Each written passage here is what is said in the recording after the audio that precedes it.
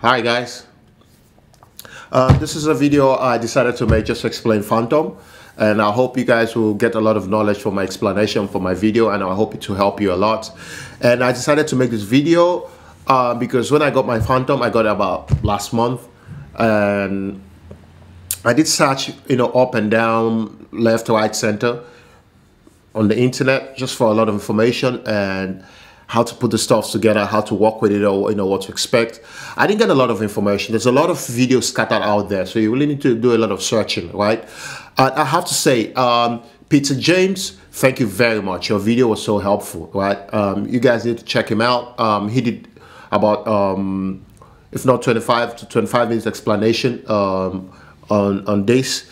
I have to say, yeah, his video was very helpful. So thank you, James. Thank you very much. I think you guys should subscribe to his channel as well. He has some I think he's a photographer, and he has some helpful explanation on the Phantom. Anyway, so let's get to this. So what you get in your Phantom when you get them, or what I got when I got them. So this is what I got. First of all, this huge box did not come with it, so don't be very hopeful. No, I bought this differently, extra. It's an extra thing I bought. It's a HPLC, which it's high performance racing cases, right? It's an Italian made product. This is an HPLC 2700, that's 2700, right? It's a thick box, right? You see inside it comes with the foam and everything prepared for the Phantom, right? So I think it's very advisable for you to get one. For those of you who will be traveling with your Phantom, we all understand that each time we check in our baggages or whatever we were flying with, sometimes this airline, that's if you get your baggages back, sometimes they don't come back alive. Whatever you have in there, they don't come back alive. When I mean alive, you know what I mean. You don't get them the way you handed them in. Because the way that these guys, they just throw these bags. And those of you who sat in the window seat probably have seen it when they're getting your bags out of the airline, and when they're putting it, they just like flip them like that. So sometimes, depends on the kind of bag you have, they don't survive it. So this is a very good case for that. So it's actually prepared for such impact. So I'll advise you guys, it's huge. You cannot check this in, right? So you can only check this in. You can carry it in as a hand carrier to the flight. So yeah, but if you want to check it in, this is the right bag for you, the right case for you. It's thick, it's advisable. It's about 300 bucks. Okay, it depends on where you're buying it. So I think it's worth the price if you ask me anyway. So yeah, that's it. It's like I said, it's prepared for it. So what do you get when you're unboxing your Phantom? You get this one, which is the Phantom himself. You see that? Yeah, that's the boy. That's the guy himself. I'm gonna call it that one. And you get these blades, right? These blades come with them. I'll just explain this to you.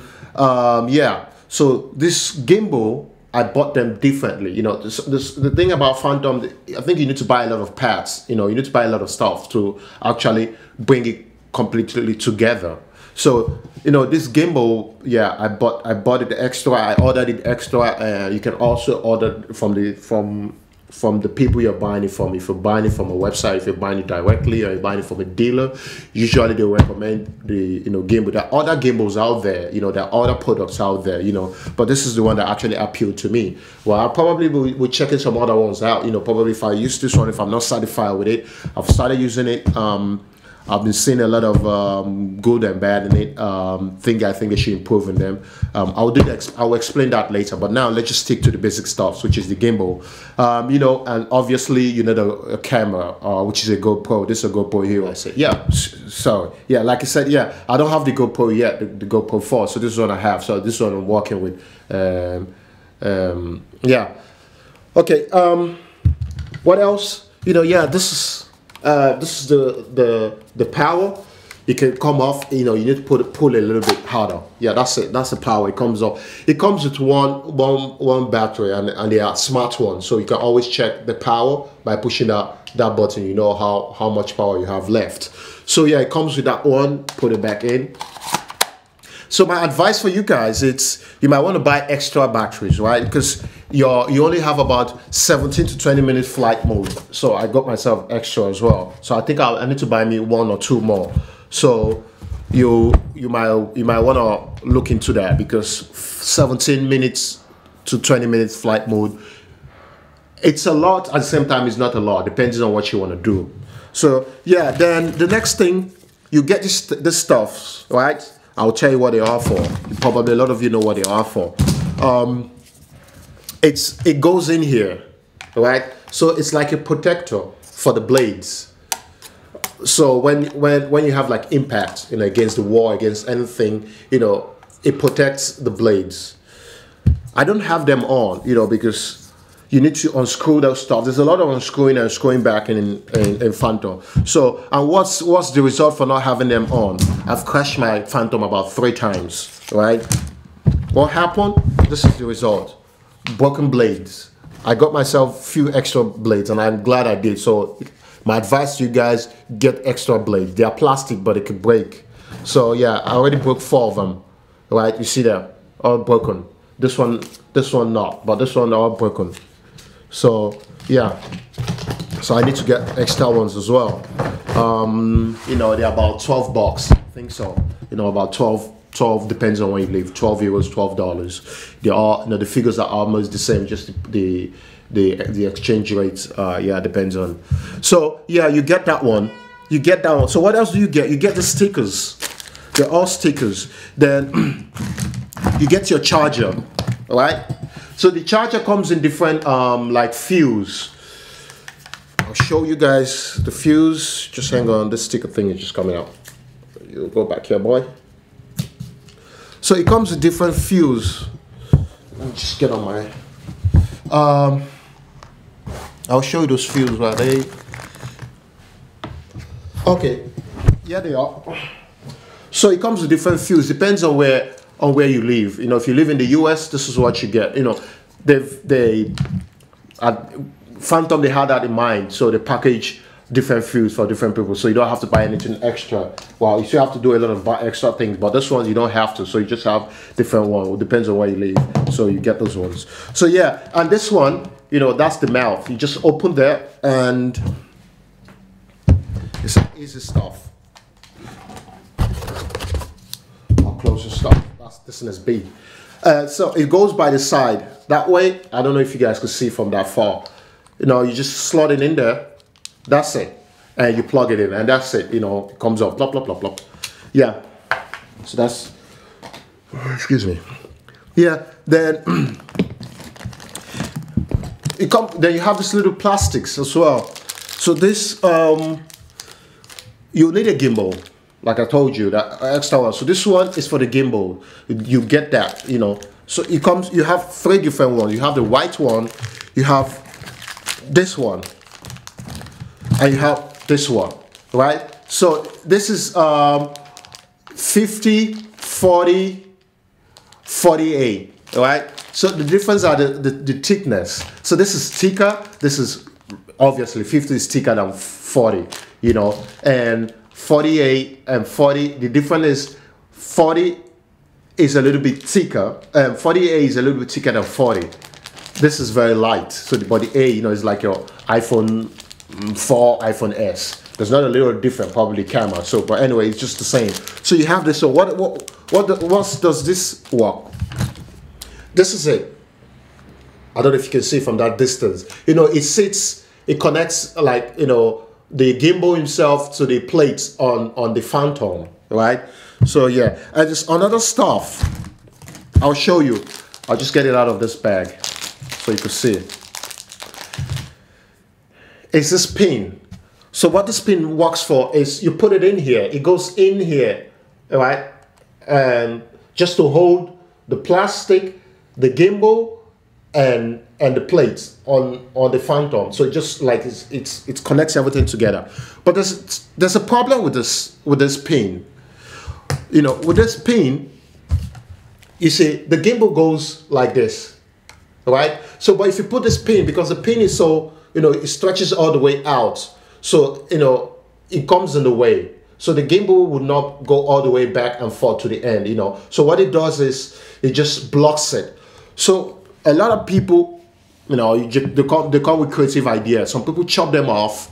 Why?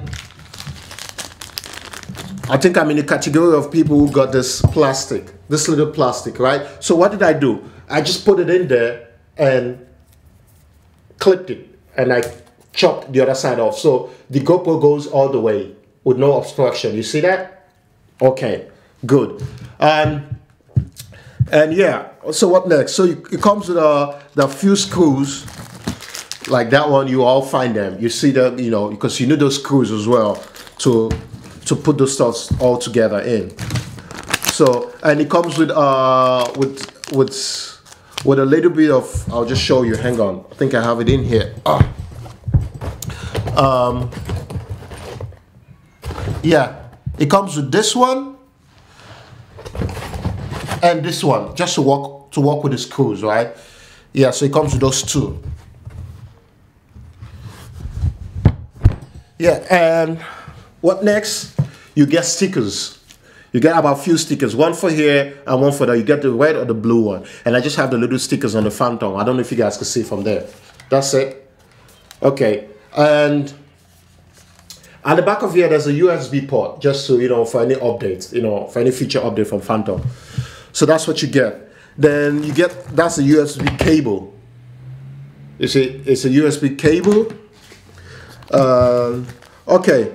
So what are the things you need to buy extra? Hang on, let me just get my little notes. The things you need to buy extra. I bought this iOS-D Mini, right? And what's the function of this iOS-D Mini? What iOS-D Mini does is, okay, it takes information, your flight information, and sends it back to your monitor, right? That's what it does. You know, I think that's going to come in handy. Depends on where you live, right? That's going to come in handy because you need all of that information. Because, like I said, Phantom is there's a lot of back and forth with the rules. Would I say laws governing Phantom? Because it's something. It's not actually new. It's just something that to the front of the agenda. There's a lot of people buying more Phantom now. It's going mainstream, so there's a lot of attention to it. So now, so a lot of people or a lot of countries are trying to pass a law governing that. So what are the basic laws? The basic laws, which is stay as far as you can from the airport, okay, and don't fly above 400 meters from the ground. That's the basic one, and stay away from the city, from where a lot of people are crowded. Stay away from that. So those are the basic stuff, and I advise you to stick to that. I think that works in every country, So, but the EU right now, they are still working on a universal law for the EU region. So, but basically every other EU country have got their own specific law guiding this whole thing. So you might want to check that out before you fly in any country. That would be advisable, okay? But if you have no idea, but just stick to the basic ones, which is far away from the airport, don't fly above 400 meters from the ground, and stay away from the city, except you know what you're doing. You go into the city, except you have a good flying skills, you can, but advise stay away from that if you're just getting your hand into the Phantom, because I know a lot of us can get so excited and we just forget what we need to do. Anyway, so let's stick back to what we're doing today. Yeah, basically that's it. And what next? This is you need this. This is the remote control, okay? It comes with it, and yeah, basically I think that's it. Okay. So putting this whole thing together now, the basic stuff, which is the blades, the blades themselves.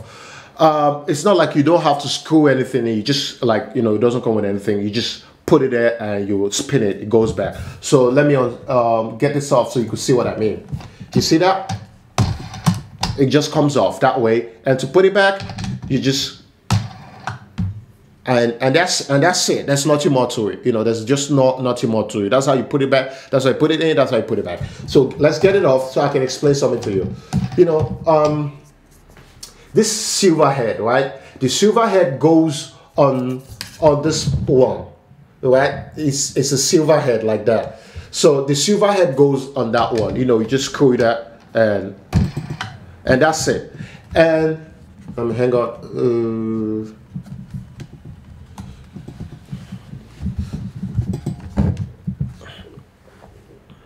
Oh, let me just do this one. Yeah. And the black head, you know, the dark one, goes, you pay attention to it, there's like a dot on this one. Let me just so you can see. On the dots, on the one, you know, the black head goes on the black dot, right? So you just spin it. You just spin it, and that's it. That's it. There's nothing more to it. Because if you try to put a black head on a silver head and you spin it, it wouldn't, you know, it wouldn't fit in. It would just tell you to just go like blah blah blah, just bubble all the place. So that's just basically putting it in and taking it off. Okay. Yeah, basically that's it. And okay. I did explain this already. So like I said, to put this on, you need to screw them. I think you need to get a longer screw. And one more, and there's one thing. Okay, I don't know. I think Phantom, they need to pay attention to that. This little screw here, it takes a while to get it off. It's so little. It's very problematic to get a screwdriver to get this thing off. Yeah, it's a lot of people have problem with it. Sometimes it wears off by the time you try to do it. I did finally get one. Right, I got one. And it is hard to get. It is hard to get. So yeah, you need to take this thing off, because to connect this whole thing together, because there's a lot of connection that goes. And on those of you who are not, like, you know, technically savvy, it will scare you at first when you get this whole stuff, because your all stuffs are, you know, apart. So you need to bring them together. It will scare you. It did scare me first, you know, but at the end of the day, you find out, well, it's not that difficult the way it looks. So just relax, okay? You will survive. You get over everything. So you need to get this whole screw out, and you get what this one, and this one. So 4, 1, 2, 3, 4 in each side of them. So you just get all of them out, okay? Like the 16 of them, and you take the top off, okay? Because to connect the gimbal, you need to take that off, right? To connect the gimbal. Anyway, the gimbal as well is easy to connect. You know, like I did explain to you guys what this works for. It's just to hold it together, because the pin that it comes with stays in the way. Anyway, and what next is there's this cable, that actually 2 cables that are prepared for this. This one goes into the gimbal, and this other one is for the monitor, right? For those of you who are going to buy a monitor, and the other one, this one here, is for the transmitter. So you see that transmitter. So that's it. I don't have my transmitter now, and I don't have my monitor. I should get that any moment from now. And as soon as I get that, I'm going to make a video to explain that. So let's just stick to the basic things I have and to the knowledge I have, because that's the only knowledge I can share now. Okay, yeah. So what next? And there's one more thing. When you mount your gimbal, don't ever turn the Phantom on if you don't have your GoPro sitting in there.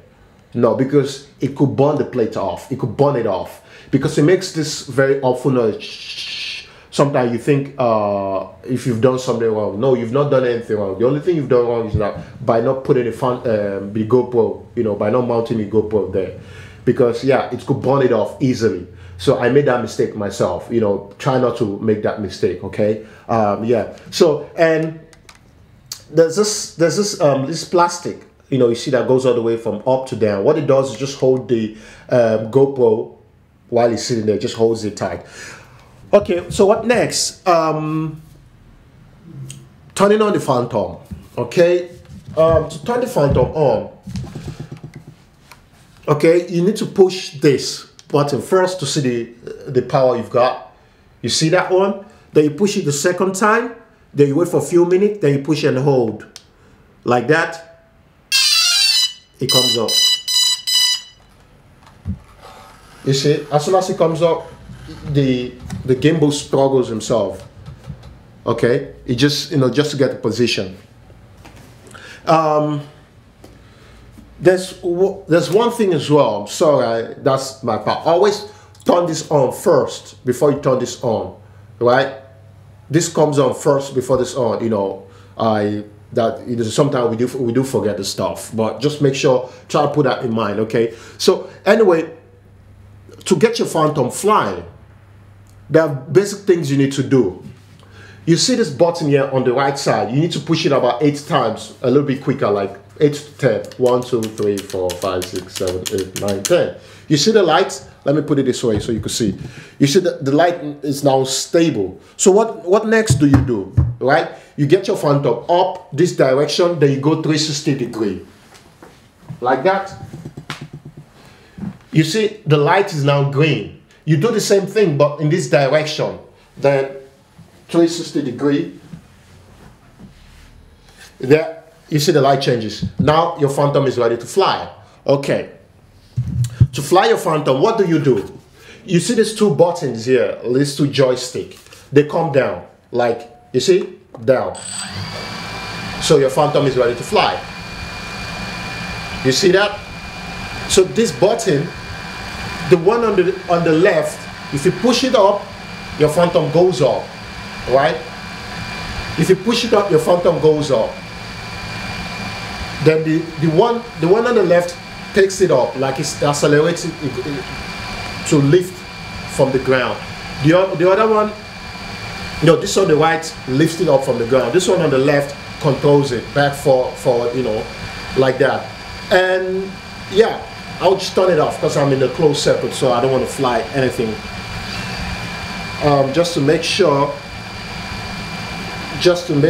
I'll just put my hands here in case anything goes wrong. You see? Okay. So that's it. Okay. And the next thing is, remember, this needs to come on first before this, right?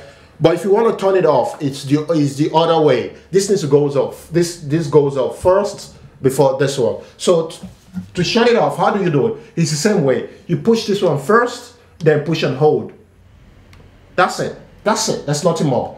And this one, the other direction. It's as easy as that.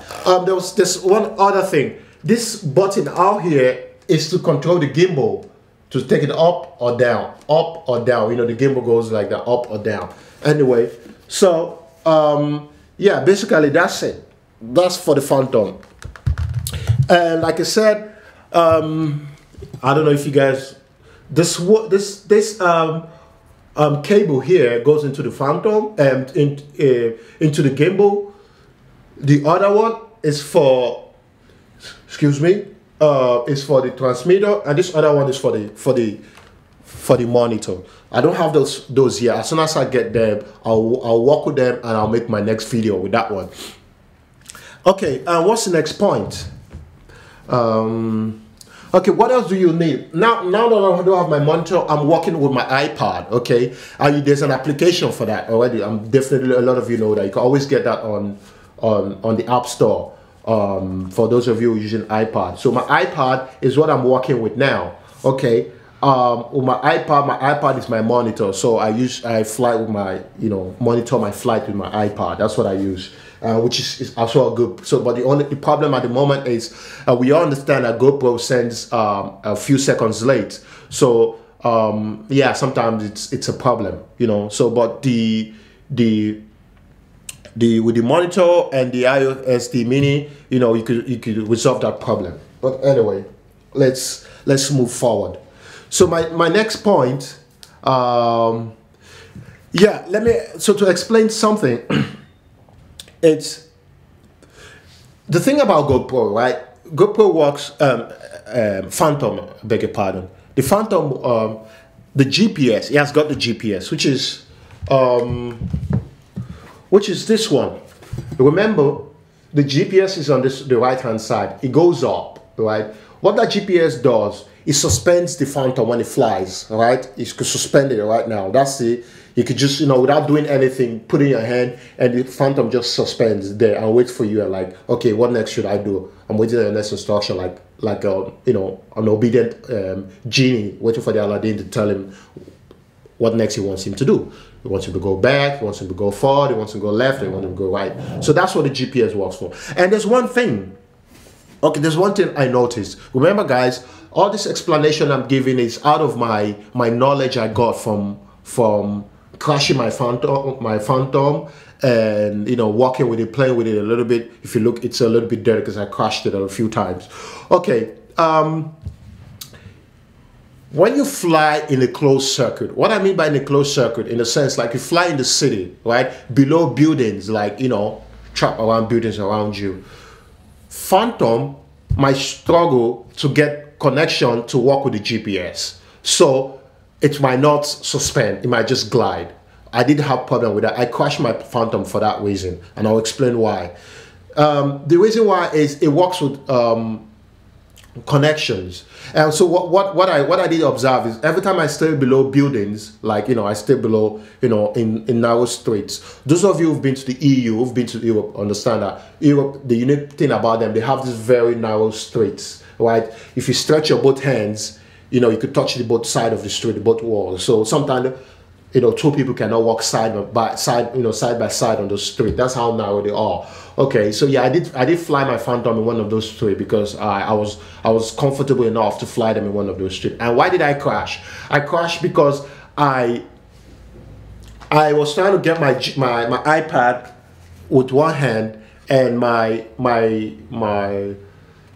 control pad with the other hand. So I did take my eye off the Phantom. So I had my head like that looking. By the time I did put my head back up, the Phantom was already gliding away close to the wall. So by the time I tried to get myself stable, I did crash it. Yeah, so I did crash in those little streets for that reason. So what I noticed is when you're below buildings, Phantom struggles to get connections to work with the GPS so it could suspend, so it just glides. Sometimes it suspends, you could get, but it's like a phone network. Sometimes you don't get a good phone reception, you don't hear what people say, or your call don't go through. So let's just look at Phantom that way, and its GPS. Let's just look at it that way. That's how it works. So, but every time I stay above buildings, like stay in an open circuit, open area, I wouldn't have that problem.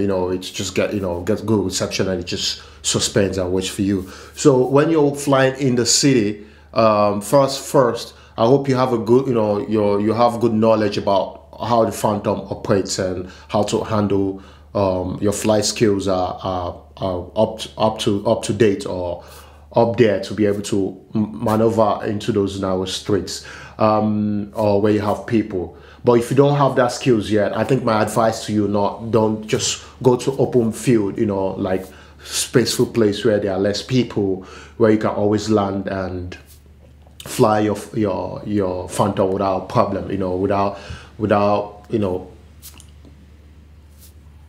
getting scared to crash them into people. So that's what I'm going to advise. Yeah, so that's what I observed.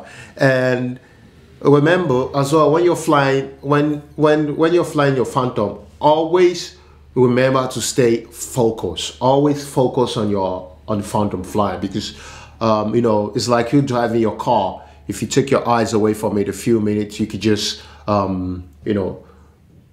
derail out of your lane, which is not good. You might think you're in the air, there's not a lot of thing to obstruct you, but no, remember, Phantom has got only 17 to 20 minutes flying time, so you might just want to stay focused for that 17 minutes and make sure you get the best video out of it, remember.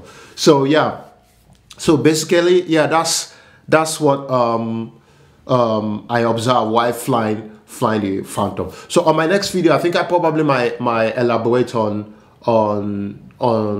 the maneuver when flying, the direction. So but today let's just stick to this one. Yeah. Anyway, so that's it, guys. I think I've just explained most of the basic stuff to this.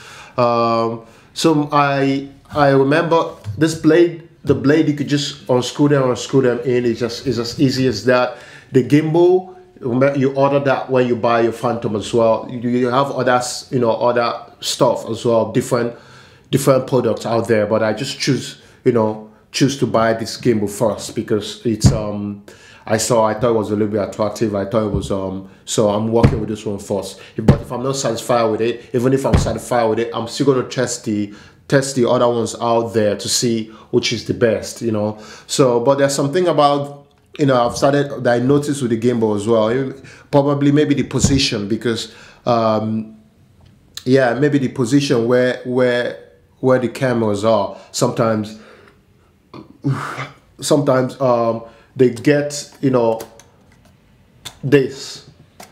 blades why it glides out there, and the lights because remember this is a lot of light. So anyway, so that's for another video. And like I said, remember when you mount your gimbal, don't turn it on without your GoPro sitting in there because you might just burn the discs, whatever the disc, you might just burn your gimbal. And this cable, this little like plastic, is all for yeah. Don't pay attention to it if you don't if you're not using your monitor or your transmitter yet, or your iOSD mini. So just forget about that. We'll work that on the next video. Anyway, I hope my video has been helpful. It's been knowledgeable. Like I said, remember, this knowledge I got out of walking and flying my Phantom. I'm going to upload my video about the flights I've done with the Phantom. I did a lot of flights, and so for you guys to see the maneuver and how I went to the little streets. I flew over the island, I went to the sea, the Mediterranean Sea. So I went to the beach, I went to the square. So I did go to the difficult places that I believe I should fly, I should go check my skills on. By the way, most I went there as well as sometimes as early as dawn or as late as at night and in between. So I just did those 3 weathers to see how what's the Phantom's like. And I have to say, yeah, it's been very successful and it was nice. Beside the crash I had, I had about 3 crashed. So, but I'm sure you guys can understand. And the reason why sometimes I go at night, because Phantom calls a lot of attention for a lot of reasons. It makes a lot of noise. It has like this, the lights that's this light that glows around it. And like I said, when it flies, it suspends in the air. It's fascinates a lot of people. So a lot of people, it's going to call a lot of attention to yourself. So try to avoid that as much as you can.